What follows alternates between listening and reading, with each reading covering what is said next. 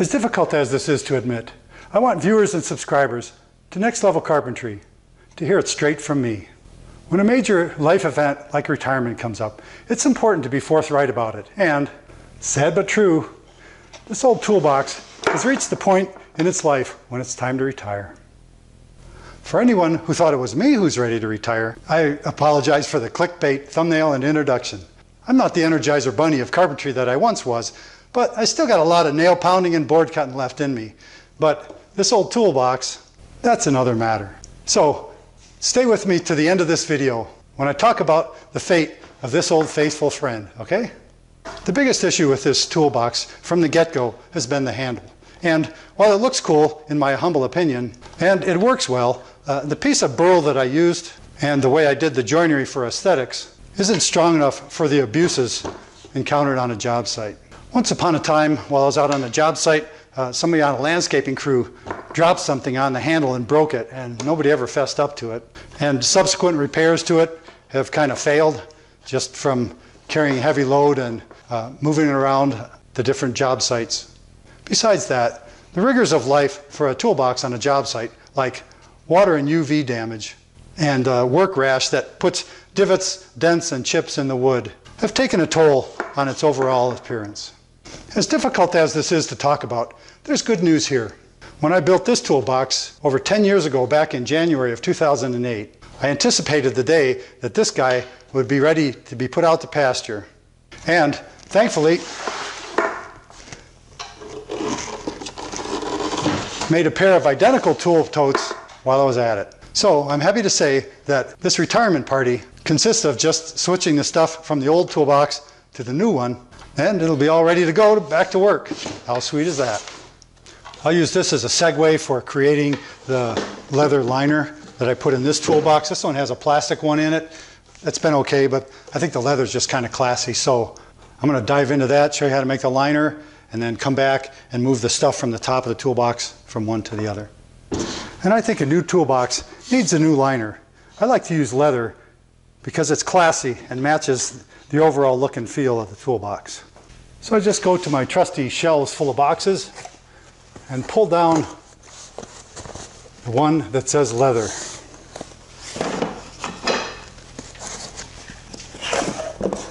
And it just so happens I've got a nice piece of this cowhide that's just the right size for the bottom of that box. The first step for getting a liner with a perfect fit is to start out with a piece of thin, flat cardboard like this and trim it to get an airtight fit in the box.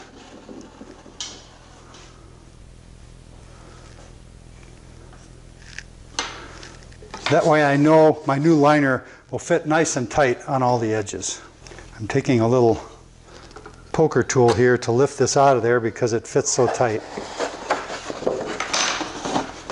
And having this for a template allows me to get an accurate size without using a tape measure. Next, I take a scrap of laminate from a previous project and cut it to precisely the same size as my cardboard template. And I start the process by truing up one edge to make sure it's perfectly straight. Because laminate tends to slip under a rip fence, no matter how tight it is to the table. I use this little auxiliary piece of sheet metal that clips into the fence and keeps the laminate from sliding underneath.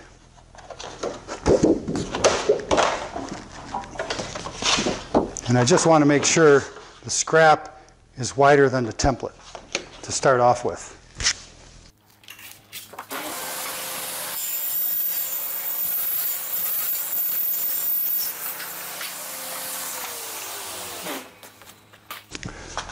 Then I set the fence to match the template, plus just a frog's hair.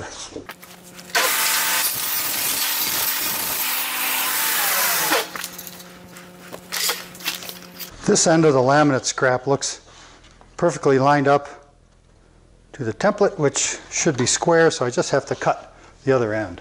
And if this is not square, I'm in trouble, because that means my Master Carpenter toolbox isn't square, and there's just something wrong with that.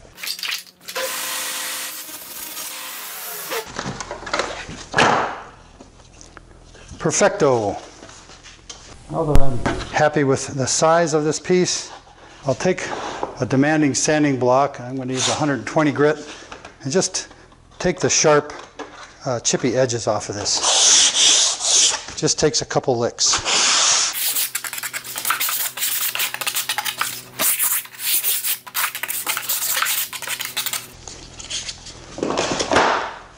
And let's see how I did with the fit.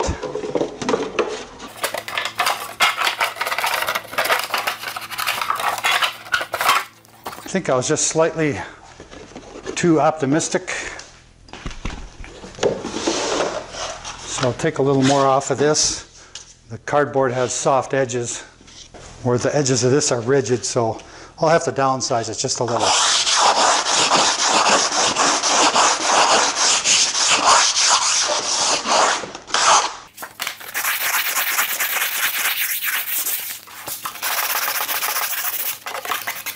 And you can check out the video where I show how to make these blocks now that you've seen how handy they are for stuff like this. I love it. And this whole selection of grits fits right in a drawer for easy access anytime I need them.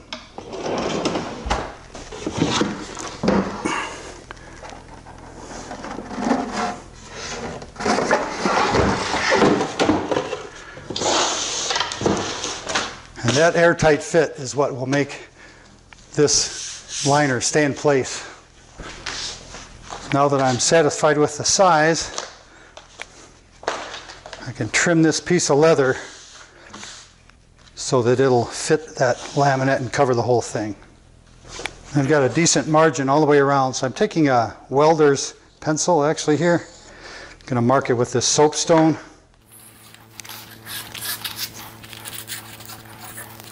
And I'm sure there's an official tool for marking like that, but I don't do leather all day every day, so I don't have it. I'm just going to trim this a little bit, proud of the lines all the way around with a pair of snips.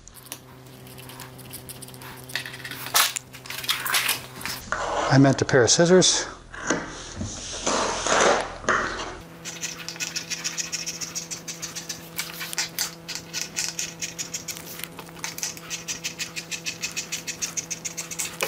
With the leather the right size, I'll spray adhesive on here. I like to use this 3M High Strength 90. They also make something called Super 77, but I like that this goes on a little heavier. And you can see I've had this can for a while, but it still sprays great. There's a high, medium, and low setting. For the fan, I'll just use the medium. And this is a cohesive, so I spray both surfaces. And I'm using this nasty old cardboard because you don't want to put this stuff anywhere you don't want to keep it. Yep, let's go to high. The low, medium, and high dictate how wide the fan is. You can see how it kind of fans out.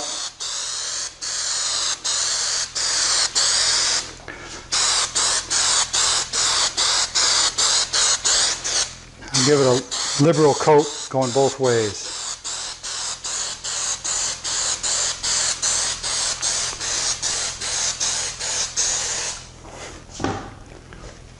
Carefully setting this aside so that it doesn't fold over on itself. I'll get this other one and zoom in a little bit so you can see the spray pattern. Maybe you can see the spray pattern.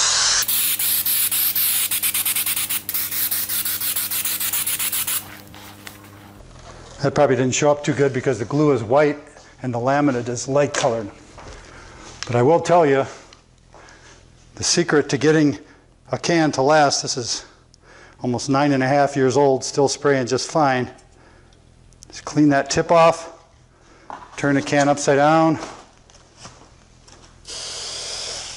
and spray till it's clear. Hold the can upside down the whole time. Put the lid back on and store it in the cupboard just like this. Storing it this way with the tube empty means that any sediment ends up on the inside of the top of the can, not on the bottom where it gets sucked up into the straw to plug it up. I hope 3M wants me to tell you that, because I would buy a lot more of this stuff if I didn't use this method for storing it. Do the same thing with spray cans, and that'll last forever too. This is from 2005, 14 years old, and that'll spray just like new. And because this is a cohesive and not an adhesive, it only sticks to itself, and the irony of it is it's ready when it's dry, so it's not sticking to my knuckles on either one of these. So it's set and ready to go. I know I've just got a small margin on this piece. So I'll stretch it across there, pull it across the middle, and stretch the corners and ends into place so everything lays flat. Just made it here on the end. Get that corner wrinkle free and proud. And then use a firm roller to get it to really stick.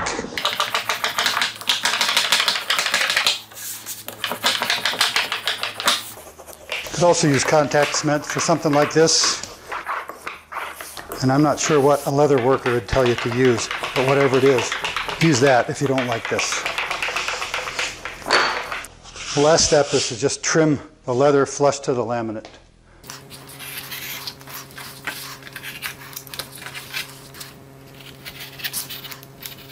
And leather must have a knot in it.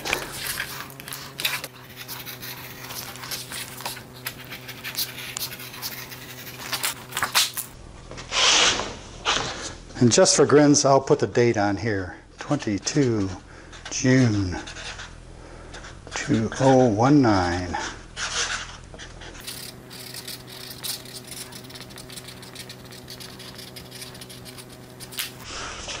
Last thing I'll do again is to take a sanding block, just get any fuzz off the edge of that leather on the edges, and then slip it into the box where that airtight fit will hold it in place.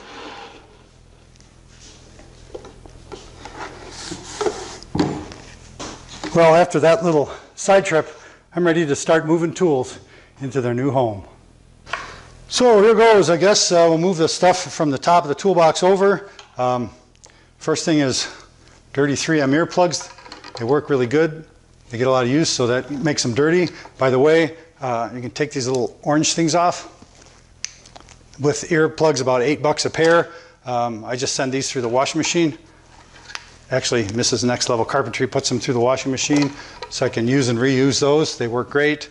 I don't know if I'll be able to find a link to this. It's Abitix. I call this my 200-mile-an-hour tape.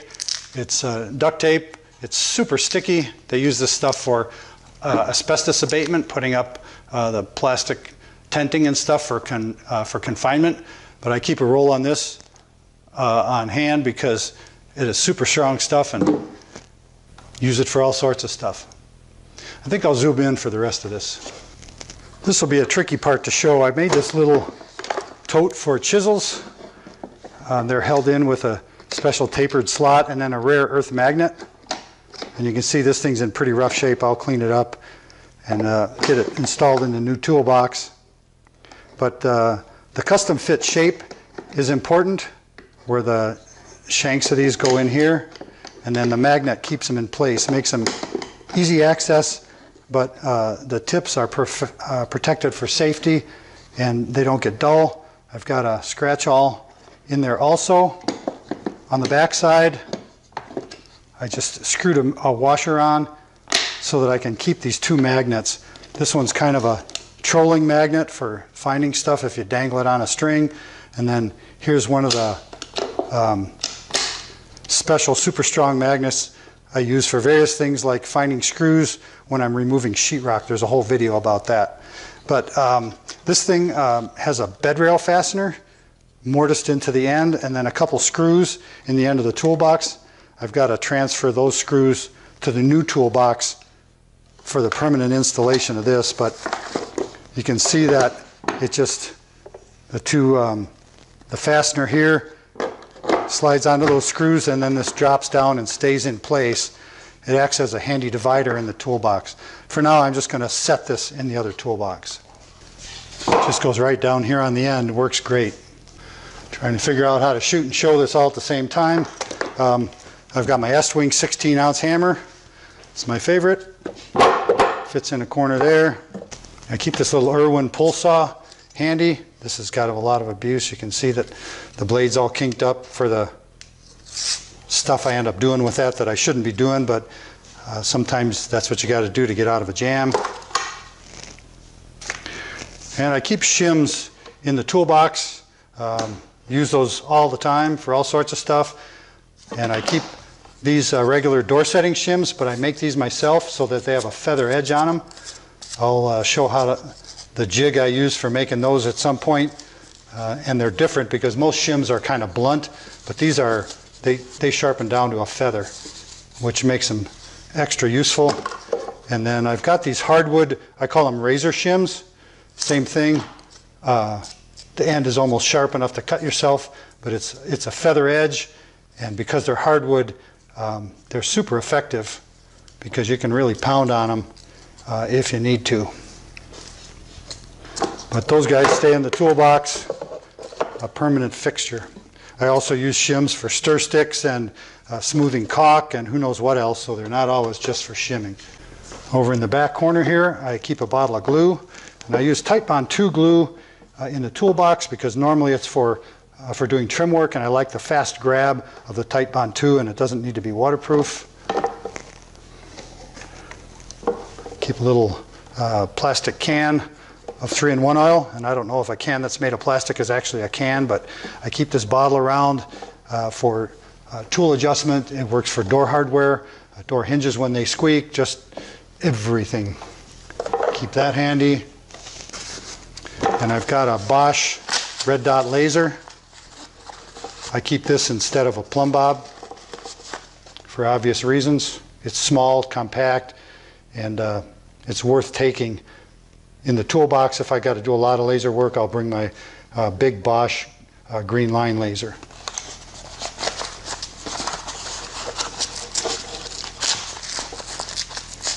But that guy fits in the corner back here with the 200-mile-an-hour tape. A pair of safety glasses. Now that I'm using click readers more, I'm using these less, but I keep a pair of safety glasses in case I'm cutting or grinding or get into a bind and don't have my safety glasses that come in the tools. I always keep a clamp. These Irwin quick grip clamps work really nice. They're a small size. They're pretty effective for little stuff. If I've got a dedicated clamping project, I'll generally bring more and bigger clamps. But that guy stows in there pretty well. I never go anywhere without these location wires. I did a video of how to do through wall location. These are pieces of piano wire with a sharpened tip. I keep 3 lengths. The longest one just fits in the toolbox, and then the other 2 are a little shorter, so they're stiffer for pushing through harder stuff. You can check out that video to see why these are so important and useful. We go in there. Well, I was thinking about doing this video. It kind of dawned on me how different are the tools that I carry now than from when I first made this toolbox and from earlier days in carpentry. There's a lot more about drilling and fasteners going on. I keep this Hitachi index just because I like the size. The bits aren't wonderful, they're pretty brittle, and I usually replace them with Irwin bits when these Hitachis break. But I like the size and compactness of this drill index, so that's a keeper. Like I said, the things that I carry are more fastener oriented these days. In the old days I was keeping more nails and things, but now everything has a different kind of screw and a different size. So I've got this DeWalt kit, and inside are all manner of different tips for when I break them, lose them, or need them. A couple Allen wrenches, an extra magnetic holder or 2 in here, and then all the Torx drive tips, square drive, all sorts of stuff. Every time somebody comes out with a new product, it seems like they come out with a new fastener, and I like to be prepared. So this little DeWalt kit does a great job. More fastener-oriented stuff, I've got these two assortments of tips. This is all kinds of Torx, Allen heads, etc. Another magnetic holder. And this is more of the same. It's a socket set, some more tips, a little adapter for 1/4-inch drive sockets. That's pretty handy. I'm considering weeding these out and not taking them everywhere I go. They're pretty useful, but I can usually tell when I have a job that's going to require that. At the bottom of the pile that goes in this end of the toolbox, I keep a catch-all for sockets. And these are snappy drill bits. They allow a quick change fitting on the end, but then they clamp really tight on these small drill bits. So I can use these either in my impact driver that has that quick change chuck, or I can use them in a drill. Either way, but the important thing is that the bits are held firmly and they're removable, so I can just take this out and replace the bit when I break this. And notice I said when I break it, not if I break it. There's a quick release chuck to 3/8 drive adapter there. There's a 1/4-inch one in here somewhere, and then these are just standard SAE size sockets. I don't have metric because I don't generally need those for metric stuff, but I'd get them if I did. This is just in a plastic case.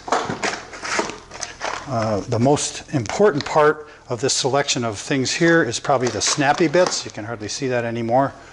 I've got these little plastic cases there from Midway. They're made for rifle brass, but they work great for this. And in this, I have my indispensable snappy bit selection. These I like because of the large set screw that's used for adjusting the length of the bit. I'm doing that all the time for different bit sizes and different screw lengths. So I've got the whole selection of those. There's this one that's made special for Torx head trim screws. It's got a little bitty countersink on there, and that's invaluable for doing nice trim work.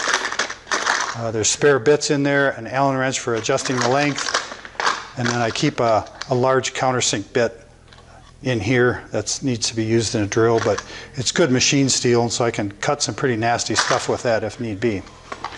There's that. Last but not least, in the top here is the VIX bit selection that jump out of the box if you're not careful.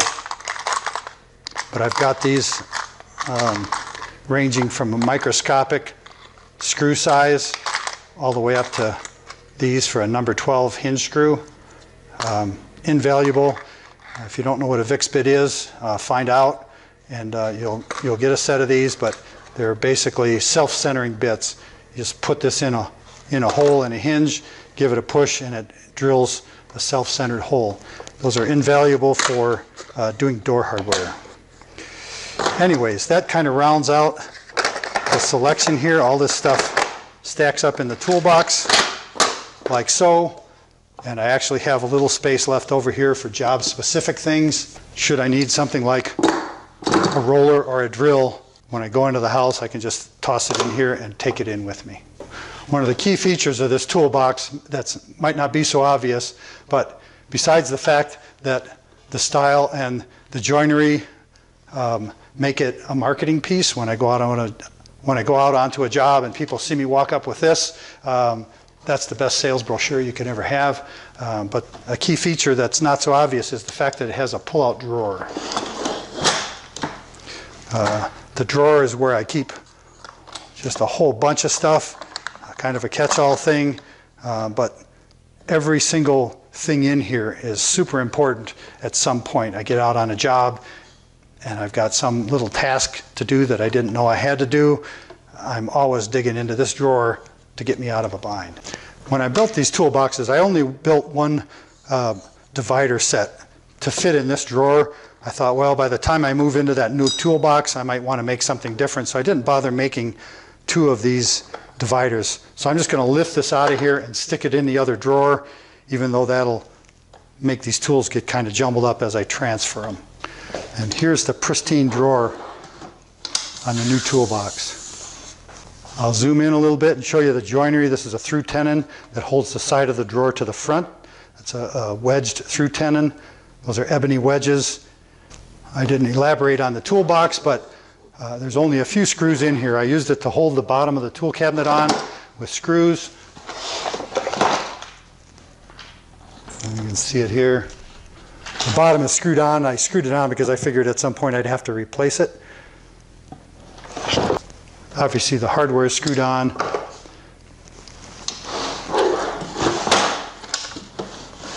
As are the drawer glides, because these are functional. I didn't want to use dovetail glides or something that was going to be less functional on a job site. This full extension is necessary to make the drawer useful. So I used metal hardware, even though I'm kind of touting craftsmanship on the rest of the toolbox. I'll tell you a little story. The oak for these toolboxes came from the same tree, and the tree grew in a place called Sand Creek, Wyoming. I cut this probably back in 1993 or so, and have had pieces of it to use, but I could show you within 100 feet where that tree grew that this toolbox came from. So all the oak is, it's a white oak or a bur oak. I'm not exactly sure of what it is. The walnut burl for the handle, both handles were made from pieces of the same burl. That burl's got a story. It grew on a street called West Boulevard in Rapid City. A friend's dad got a hold of this burl, who knows, back in the late 1970s. Had it stored and dried for years, took it to Arizona. He was going to make stuff out of the burl. That never happened. He passed away, and the burl ended up in my hands, probably 20 years ago. It found its home in these handles. So that's a cool story with that. And the last story for the toolbox is this maple is from a tree that grew at next door to 218 East St. Pat. Some of you might remember me mentioning a guy named Howard who never wanted to run a shovel because his hands didn't work right. Well, this was Howard's tree. When he had to cut it down, I asked him if I could have the wood. He was elated that it would find a new home, and it made its way into the drawers of this toolbox. And I could just pull these drawers out to make the switch. Yeah, that should work pretty good. Oh yeah, last but not least, the walnut for this divider is from the same tree that the burl for the handle came from. But I'll just lift it out and slip it in here. The drawers were made at the same time, so they're identical. I'll start with the big stuff for this in the back corner here.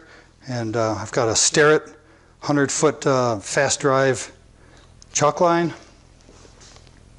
And with a laser these days, chalk line's a little less important than it once was. This has got a quick release deal. Pull out, the string just pulls out without the handle spinning around. That's common these days, but back when I bought this, Starrett was kind of a trendsetter for that new idea. And then it's got the quick retrieve.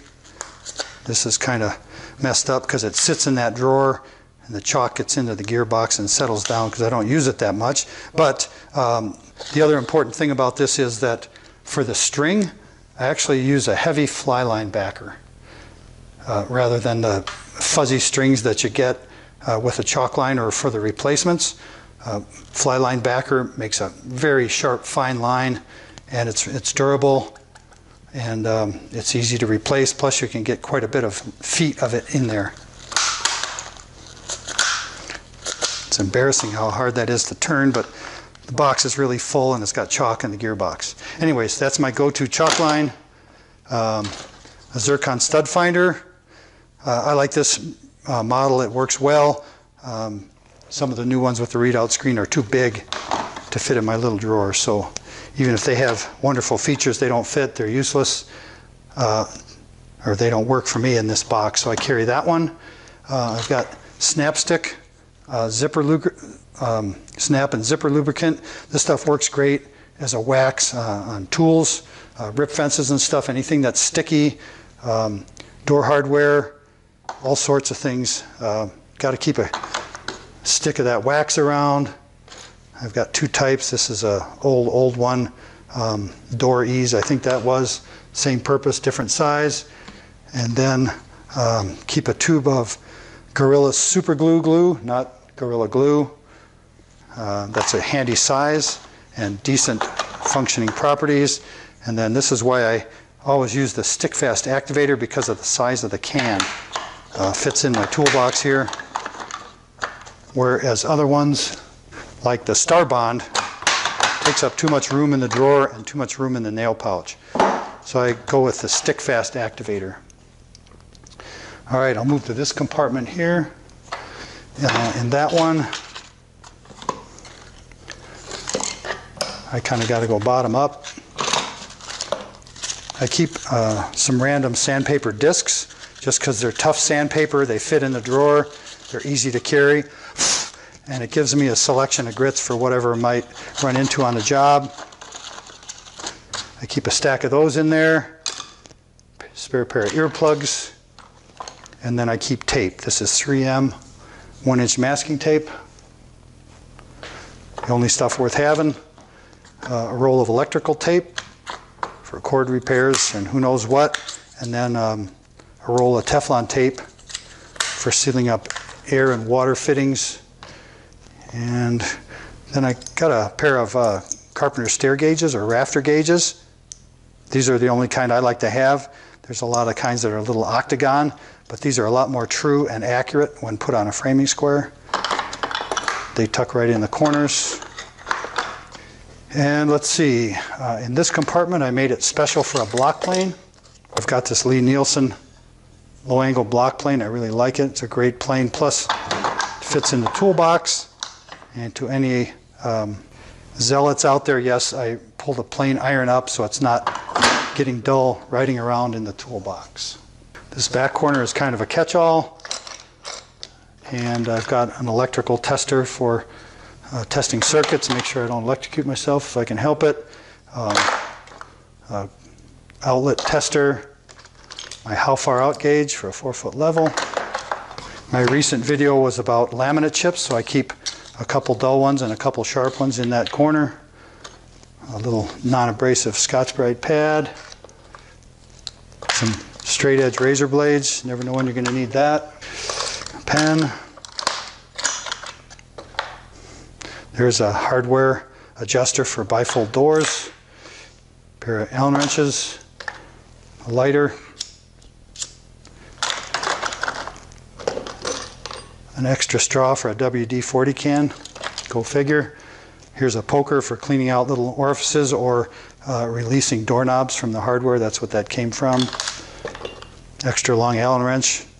Don't even know why I had that in there, but I'm sure there's a reason. Nail set.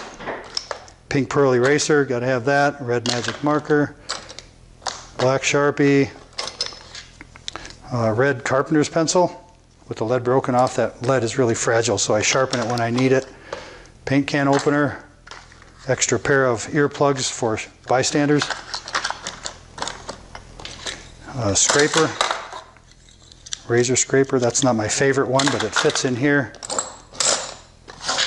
And try to tuck this extra set of bits in the corner. This isn't so necessary because I've got that big yellow DeWalt, but once in a while something runs out in there, and I got this as my hole card. And this stuff all has to be in here just so, otherwise the drawer won't close. And I don't know what that order is just now. All right, the front compartments, longer, bigger stuff. Pair of vice grips, everybody needs that. Bit extenders, various ones. This one is for spade bits. Another pen. A few extra SharpWriter pencils. Everybody knows I like those. And these are Irwin extensions. These are great because they have a quick release end in them for bit extensions. So they lock together. I can put a tip on here. I can put a drill bit or whatever. I can really get a whipstock going there for getting out of a jam. So those are that length going there. Here's a Craig pocket hole bit, an extra long one. My other nail set. A couple more hardware wrenches for bizarre hardware stuff. I guess those can go in the back. There's the blue Sharpie marker. And let's see, oh, okay, I got 2 of my Craig things in here. I've been looking for that. And then this is just a regular tip extension. And then I've got a file. This is a Nicholson. That's a 6-inch, super handy file. I use that for sharpening my putty knives and tuning up door hardware, who knows, all sorts of stuff. Got to have a file. And then this Craftsman multi-bit screwdriver. I don't like gimmicky tools. This is the closest thing I have to a gimmicky tool. It's got a little spinner here, which is nice, but it gives me a selection at hand. And I can go from a micro Phillips to a chubby Phillips, small and medium straight drives. And you can replace these tips, put whatever selection you want in there. I've kind of got a selection in here that's been handy over the years. That fits nicely in the drawer. The last compartment is the hardest to pack, but I've got 3 pry bars in here. These are the Kelly Beekeeper's hive tools. This is the first one I got. It's a little bit shorter and a little bit thinner than the new ones you get, and I'm upset because nobody makes this one anymore. I've seen them knockoffs and the steel just isn't as strong. So I keep that old favorite with me and then carry one of the new ones. They're a great tool, but I just like the sleeker size of that first one. But those are super tough pry bars. I can use them in pairs, singly. They make a good scraper for stuff. Got to have that. Then this little pry bar / nail puller, I keep it because it has the nail pulling stuff on it, and I abuse that for all sorts of things. I've got 2 more of these snappy, Irwin bit extenders. You can link these babies together and really get out there a ways. What I use that for mostly is setting pocket doors. To put the stopper way in the back of the pocket, you can just link a bunch of these together and put the stop in the back of a pocket door. I keep coping saw blades on hand, so I have a spare blade, but I don't keep the coping saw with me. I don't use it that much. And when I need it, I know I'm going to, and I bring it with me. But the blades I would forget, so I keep those. I keep a hacksaw blade for cleaning out sandpaper and getting into tight spots. I don't bring the hacksaw unless I think I'm going to need it.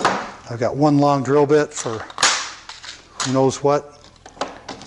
I've got my electrician's offset screwdriver. This is a Vaco one, but that's the best tool there is for removing the outlet plate covers.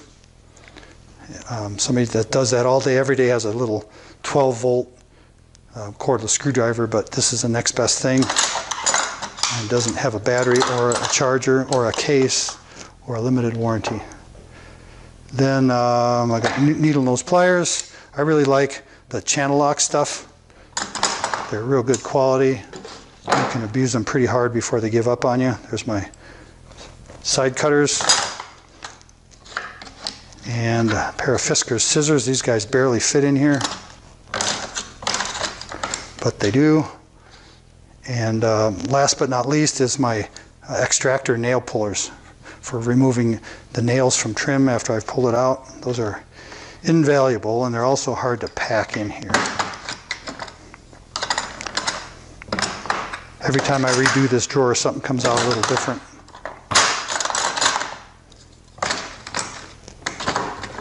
That should get it so that everything lays flush in the drawer. Believe it or not. Well, with everything switched out, I can finish the move by sliding the drawer back into the toolbox.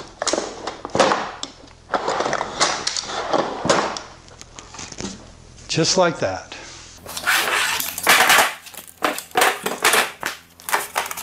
Yeah, that drawer needed cleaning out a little bit. And after I do the video, I'll make a new liner for the bottom of the new toolbox drawer. And you can see here in the back of the drawer is autograph and date when these toolboxes were made. A little bit more history there for the video. But I'll slip this drawer back in here to wrap up the move. Well, there you have it. The changing of the guard from Carpenter's tool tote serial number 001 to serial number 002. And there's a link to a dedicated shopper storefront in the video description below, where I'll try to include as many of these tools and things that I use and you saw in this video. And you'll see a list of them there.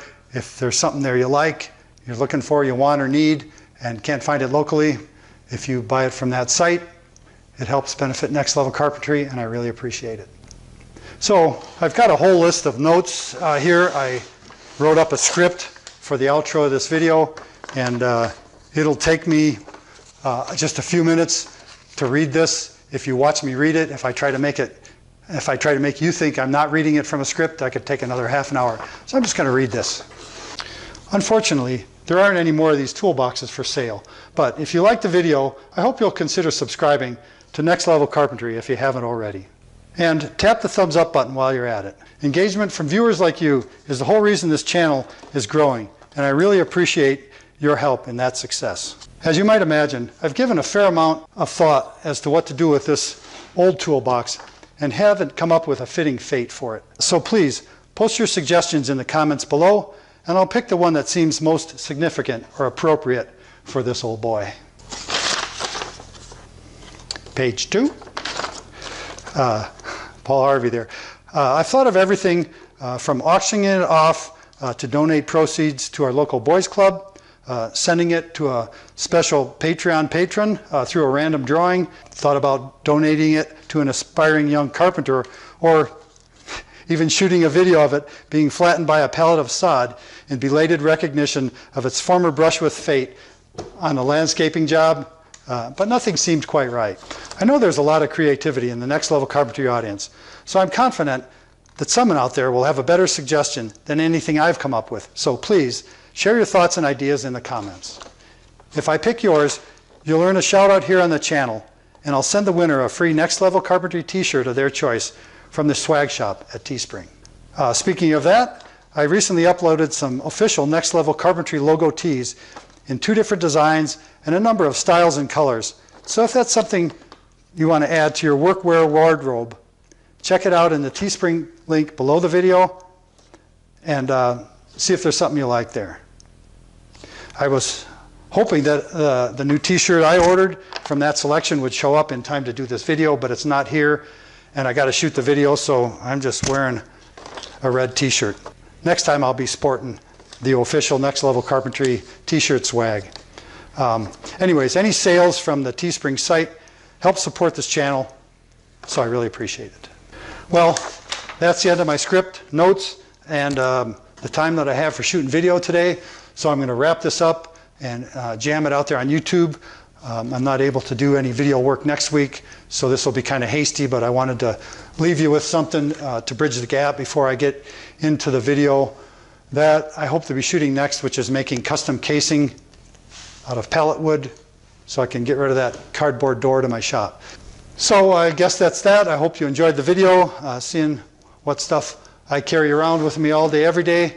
And this list of patrons on Patreon who find enough value in this channel to go above and beyond to support video production here by making a monthly pledge of support continues to grow. You all know who you are, but may never know how much encouragement your voluntary generosity provides. Building a viable YouTube channel is one of the most challenging things I've faced in quite a while, and knowing there's people out there who benefit from the struggle makes it more than worthwhile. While this old toolbox awaits its fate, the new kid and I had better get to work. So until next time, thanks for watching.